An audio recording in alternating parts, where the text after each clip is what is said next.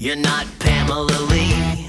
Hey everybody, I'm Jaret from the rock and roll band Bowling for Soup, and let's have a discussion about Music Man guitars. Shall we? I feel like we should. It's a good idea. Yeah. You're no Jessica Biel, but you got sex appeal. I met this kid the first day of college, and he played me the Descendants and the Ramones, and I was like, oh my god, like this is super easy, and you can sing, and they're singing about farting and girls, and this is the greatest music of all time. So I started a band that was together 2 years, and that band evolved into Bowling for Soup, and you know, we've been together 19 years now.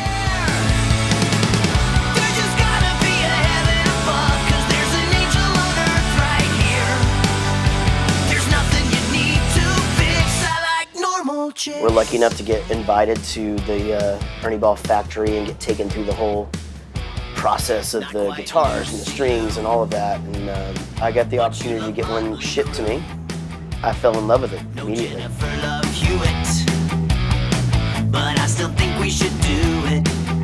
So these are all stickers, and they're the original stickers that I got, I don't know, I guess it's been 12 years ago. And there's been several adjustments made on the guitar since then. This melt and pause were added for the I Melt With You video for the movie Sky High.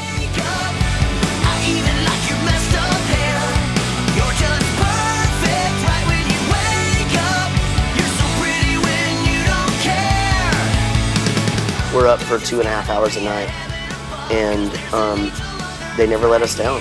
We play the hybrid Slinkys. I seldom break strings, and when you break a string on stage, especially, you know, first, second song, it just takes the wind out of the sail, you know.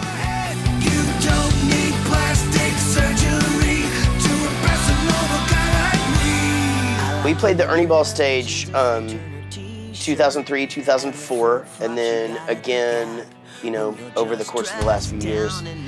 It's an interesting dynamic. I mean, it's a mobile stage where the instruments are built in, and you walk up on stage, plug your guitar in, and you start playing. That's it. Done. And so it's really cool too, because it's like the same guys that were working the stage when we were here, you know, 10 years ago are here again.